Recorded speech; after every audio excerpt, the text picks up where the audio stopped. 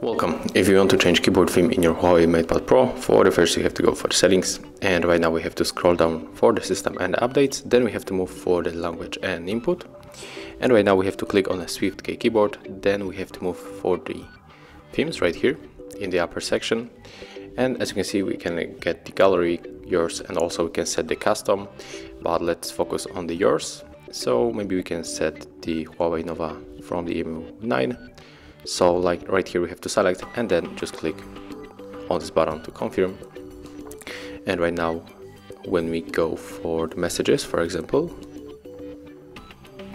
and tap on the conversation, you will see how the theme has changed. So this is how it looks. Thank you guys for watching. Leave thumbs ups, comments and subscribe to our channel.